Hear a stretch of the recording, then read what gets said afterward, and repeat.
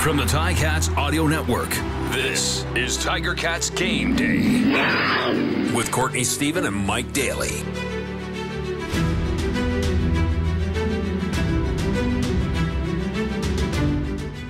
What's up, everybody? Welcome back to another episode of Tiger Cats Game Day on the Ticats Audio Network. It is preseason week 2, and the Hamilton Tiger Cats are in Montreal. And as usual, I am Courtney Stephen. I'm here with my main man, Mike Daly. And Mike, whenever they travel to Montreal, it's a great game, but this one's just in and out for the preseason.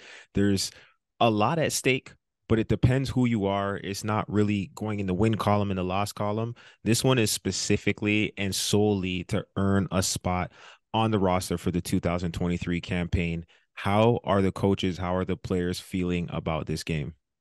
Yeah, and I mean, you can see it by the depth chart, right? You look at the depth chart for tonight, and it's all a bunch of backups and guys that probably won't be suiting up for the starters in week 1, right? So this is an evaluation completely. These guys going out here are looking to make a name for themselves, to make the squad. And like we said last week, it's also a resume builder for around the CFL, right? So what you're going to see is a bunch of people playing really hard, trying to stay within the defense or the offense or the special team that's there, but also make a name for themselves and get their number flashing across the jersey or across the TV screen every once in a while. And, trying to get their name out there in the CFL world. Yeah, and I think in the first week of the Ticats preseason ventures, we did see a couple flashes of brilliance. We saw the lightning-like returner, Lawrence Woods III. He had some thunder with a big hit early in the game. He also made an interception, so he was making a name for himself in somewhere where we weren't exactly used to seeing him. And then there was other folks all across the board, whether it was in the return game or defense on offense. So I think they're going to be looking to continue on that. But just quickly looking back on the first game, who were some of the folks that really popped for you? Well, you said it right off the bat. It was Lawrence Woods. Lawrence Woods III. He get out there at that field corner spot where it's lonely out there sometimes. And if you're not used to how wide the CFL field is, right? And I know this is his second year, but he was mainly on returner duty last year.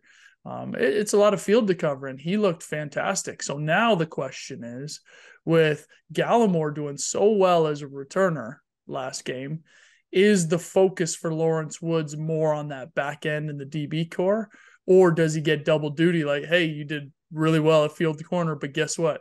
You still got to return. So I hope you're in shape. And in shape, I hope he is. He's a guy who he makes a living running. So if there's anything he could do, it better be to get out there and sprint as fast as you can. But I've got a lot of confidence, and especially in the Valdosta State alumnus, Leandre Gallimore, he's got a burst. And I think that's something that he put on display with a few great efforts, of course, the touchdown that he punched in there. But then a couple of other guys in that receiving core that I'm looking forward to watching. And I think we'll dive into that.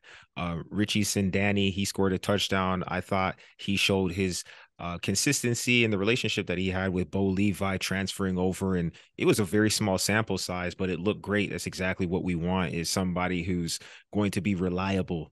And we talk about second down conversions. We talk about moving the ball in clutch situations. We talk about getting it in when you're at the high red zone. And he did all of those things. He caught the ball, he scored, and made it look routine. And I think that's what you want. It's, of course, the big plays, but of course, on top of that, it's the guys who just make the plays that are needed at the time when they are needed, whether they have bells and whistles and fireworks, or if it's just, getting those 7 yards in a situation where you need 7 yards. I think Richie Sindani made a case for himself there. We're going to see more of Osi Kusi, Keandre Smith moving into the slot. We're going to see Terry Godwin and Bayless rounding out the rest of the receivers. We will not see Justin McGriff, because he is going to be out for the season. A lot was spoken about him leading up to the first preseason game and just throughout camp. A lot of mention of how he had been shining, making a name for himself. But what does that do for the team, or how does that affect guys going into? I know this is a preseason game. We haven't even started the year yet, so it's all in theory or just hopeful of what we could have seen. But how does an injury like that to somebody who is really a focal point of a lot of the analysis, how does that change things? Yeah, I mean, initially, internally of the team, it's a blow, right? Everybody's probably pretty down about it, right? Probably a shock to everybody. And the problem with that is because, his name kept getting talked about, whether it was each day in camp or even in that last preseason game. He was making a ton of plays. So to internally for the team and the players around him and his teammates, like I'm sure it's a blow to them, but the good thing for the Ticats, the positive lining on this is that it's still the preseason, right? So there's still trials to be had. There's still plays to be made by some guys that are looking to step up into McGriff's spot, right? So really what that does is it just opens up another opportunity for one of these guys playing in this game to be able to step in there and make a case for themselves. But yeah, with the expectations that were surrounding McGriff and how he looked in that first game and how he's looked in training camp, this is a blow, especially for, a guy like Tommy Condell, who was starting to drop a couple plays, I'm sure, for week one for him. Yeah, it sucks for McGriff for sure, but I'm interested to see who steps up into that spot. Absolutely. And Duke Williams, Tim White, neither of whom will be playing, but we can expect to see them in the regular season. David Beard, Joel Figueroa, other two anchors of that offensive line, those guys will not be suiting up today either. So a little bit of rest for those who have earned their spot and have proven that they still got what it takes, and giving some space for the guys who are a little bit closer to being on that line or on that bubble, or just trying to find where they fit in that depth chart, even if they are already established as folks will be on that team for this 2023 journey. Now, Mm-hmm. look, hopping over to the other side of the ball, there's going to be some names sitting out today. Ted Laurent not playing. He's well over 100 games of experience, so I don't know if an extra preseason game is really going to move the needle for him. Jared, Simone, Jameer Thurman, Malik Carney, all key contributors. These guys are not who we're not going to see, but that doesn't mean that we're not going to see great football, because I think especially on defense, because the play doesn't have to be designed for you to have an impact. That's where we can see a lot of these folks who maybe haven't been in the headlines or haven't had a chance to build a huge reputation for themselves. I think that's where you're going to find out who are the next up and coming stars of this league, and who are going to be the guys who are going to see contributing, on third downs, on special teams, on punt return, on kickoff return. Do you remember anything in particular about preseason and how you were approaching it as a defensive player? Were you thinking about special teams? Were you thinking about taking reps at different positions than your natural position? How are you approaching the game, and how do you, as a player, try to stand out? Yeah, Court, I'm glad you asked that because preseason games for me were an absolute grind.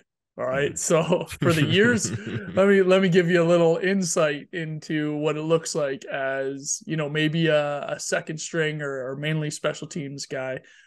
Preseason games means that all the starters we just mentioned that are sitting out, well, guess what? Now you're starting, right? So all these guys that you're seeing suiting up for Montreal, they're starting. But that doesn't mean that they get any breaks on special teams, because what also is going on during this is Jeff Reinbold and that special teams unit are evaluating who's going to line up and suit up for them in special teams for week one. So what that means is that, yes, hey, congratulations, you're starting this game. You get an opportunity to go out there and make some plays. And I was prepping for that, and as I'm sure all these guys are, to go make some plays on defense or offense.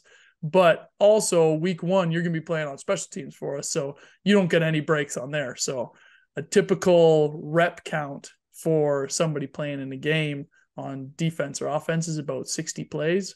Well, at the end of the preseason games, you'd probably have about almost 100 plays under your belt. So Mm-hmm. you have no time to think, no time to get a breath, no time to get a drink of water. You're just play after play after play. So it's exciting though, because it gets these guys a ton of film, gets them a ton of experience, especially the ones that haven't played in the CFL yet or are looking to contribute for the Ticats.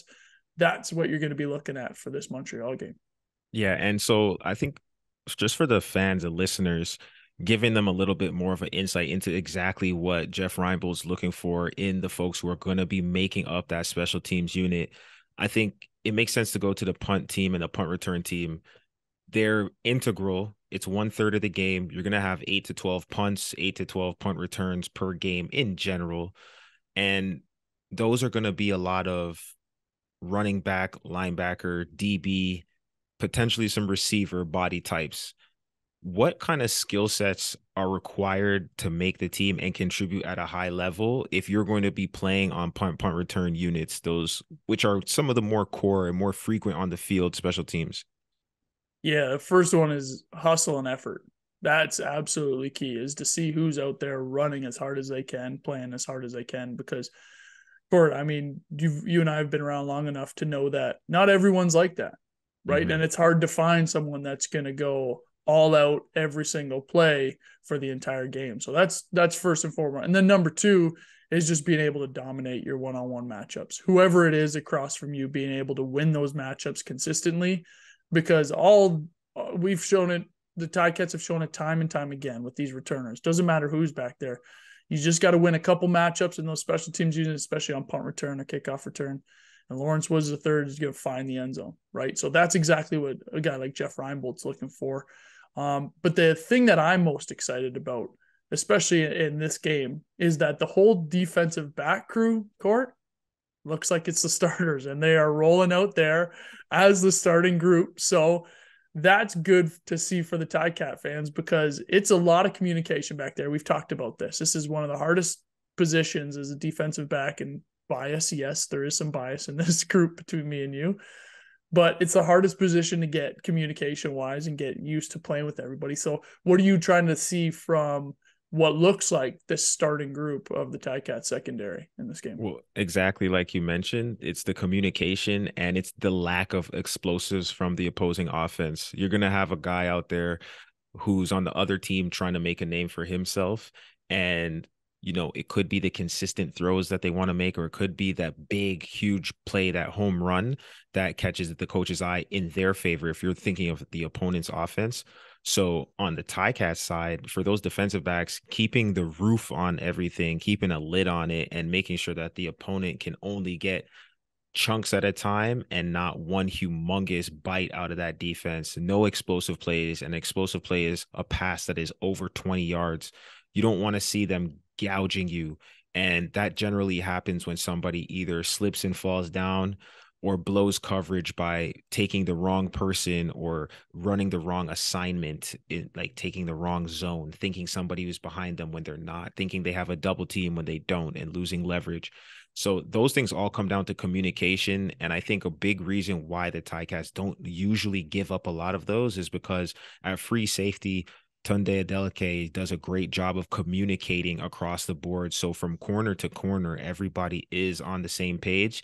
And that communication gives each player a level of confidence to do their own job without worrying about the person next to them. And so you don't do 1.5 jobs, which usually ends up in you doing less than your full potential on your own job. It's just a trust thing. It starts with communication. It starts at the back with that free safety. And I think having Tunde out there with those guys who he will be spending a lot of time with this year is going to give them a chance to get out of the gate with some sound communication, prove it to themselves. We know what we're doing. We got each other's back, and we can trust each other without looking over our shoulders. Yeah. And another thing that I'm looking forward to, Court, especially in this game, and I know how the fans are feeling about this game and how preseason, I'm sure that most of the players are too. It's okay. Let's just get to week one. Let's get to the games that matter.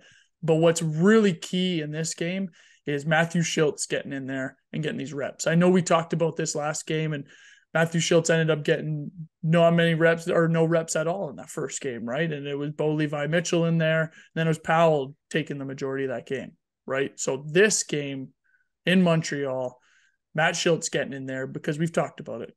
A team needs 2 quarterbacks to be able to get in there, because if something bad happens, like we saw last season, somebody needs to step in there like Matt Schultz did. So these are huge reps to work with some of these young receivers to get them, their name on the board and get their name out there. So I'm looking forward to Matt Schultz getting some quality reps in this game. And I think it's going to be really key for the Ticats. Yeah, I like Matt Schultz's game, and I think for him being a guy who doesn't always get in the regular season, sometimes he does, but then it might be gadget plays. It might be a drive here or there. This is really good for his own confidence, a chance for him to prove it to himself that he knows what he knows, and that all the preparation and study that he's been putting in years over years is going to pay off, and it has been paying off. And when you have that kind of confidence in yourself, that's contagious. So that when he enters the huddle, it's a different tone when he talks to the receivers and he says, listen, guys, it's time for us to go make that play. I feel like whenever the new quarterback enters the huddle, they got to come with that attitude like, all right, are you guys ready to have fun or what?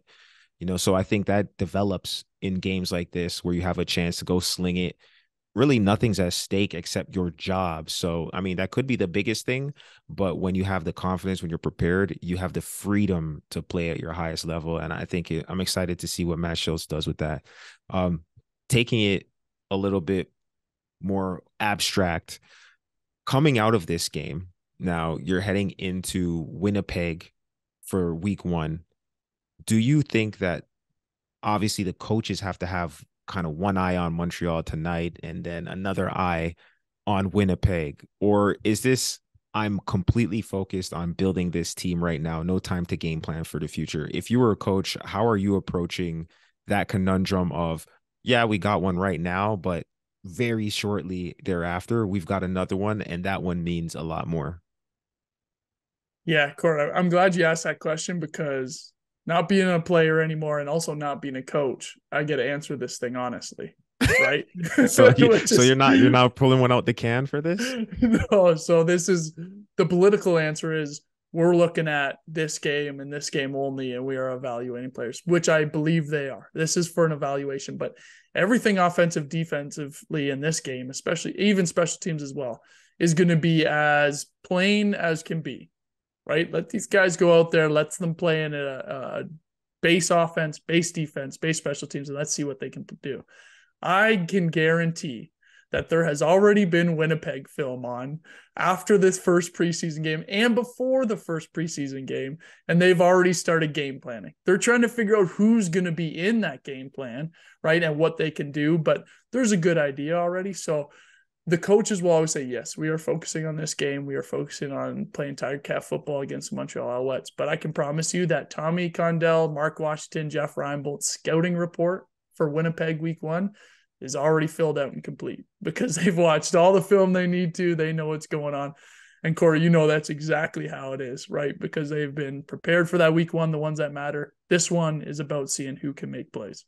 Absolutely. I couldn't agree more. And, there's only so much that an offense can change from one year to the next. If it's going to make any monumental changes, it would be during training camp, but you are who you were before you even got here. And so the same Winnipeg concepts and schemes, and I think just philosophy that they've been using for the last few years is what you can expect to see come week 1. The same stars will be the stars. The same signature plays will be the same signature plays. And so I could imagine that those scout cards have already been long drawn up and they'll just be looking they're not going to give away any wrinkles in the preseason. They're not showing the ingredients of the recipe in the preseason. So whatever you're going to be studying for week 1 is already out there in the ether. And I guarantee, I agree. They're already looking at it. Right. And then, like we said, this game is for someone to make a name for themselves in the very base offense, defense, and special teams. And people will flash, and those guys will be on the team. But yeah, absolutely, they're prepping for Winnipeg week 1, which is good, right? Which matters. Those are the games that matter. That's that first step to the Grey Cup. So, question for you before we wrap this up. Who is the person you're going to put the ISO cam on for this game? Is there an individual who you're interested to look for, or is there a position that you're looking at to just see what they have, or just looking specifically, or is it just you sit back and watch and wait to see something flash across your screen? How are you looking at this one? If somebody's watching, what should they look out for? Yeah, the first one I'm looking for is that first round draft pick of this year, Dayton Black. He's going to get in there at guard he's lined up behind Brandon Revenberg. And if I know anything about the Ticats and how much weight they put into Brandon Revenberg, he's going to be out pretty quick in this game, right? Mm-hmm. Which gives Dayton Black, that high pick rookie in that first round, some real live bullets to get out there and have almost a full game for himself. So I'm looking forward to that because that'll just solidify the depth of that offensive line. And then second, I do want to see how that secondary really gels together. Yeah, there'll only be, a few plays that they're all in there together, but especially that weak side corner battle, right, between George Jr. and Sunderland. I think those are the two guys that are really going to make this secondary be what it's going to be, right? Like we had talked about before, this weak side corner spot is such a key spot when you get into those ISO situations, the 1-versus-1, you're by yourself out there trying to stop that receiver from making the catch. This is key. So I'm going to keep my eye on that battle for sure. How about yourself? You know, I'm looking at Terry Godwin to see what he does, a guy who's been here. He's had small opportunities to contribute, but I think he has a lot of quality skills that he brings to the table. A smaller guy relative to some of the bigger bodies that they have brought in this year, but I think there's a reason why the Ticats have had a number of receivers in that kind of build that Godwin has over the years. He runs great routes. He's reliable. He just really hasn't had a huge opportunity to show his stuff. And so with this, what I expect to be extended opportunity for him to shine, I want to see what he does with it. And I think that he will take it and run with it. He's got a lot of things to show this CFL world, and I think tonight could be the opportunity. 7:30 p.m. at Percival Molson, when the Hamilton Tiger Cats kick it off against the Montreal Alouettes. And of course, if you're not in Quebec, you can tune in at listen.ticats.ca and get the whole game live from RJ and Luke, as always. But until next time, I hope that you keep paying attention, because we are going to be paying attention and getting ready. We're watching our film. We're getting our scout cards ready for next week against Winnipeg, where we will give you the game day information on Tiger Cats game day right here. All right. So stay tuned, subscribe, check us out on YouTube. And until next time, have a great game day. It's game day and you're ready. So are we. Let us know your thoughts. Email us at gameday@ticats.ca. Courtney Stephen and Mike Daly are here every game day with their insights into today's game. Subscribe to the Ticats Audio Network on Spotify or wherever you get your podcasts.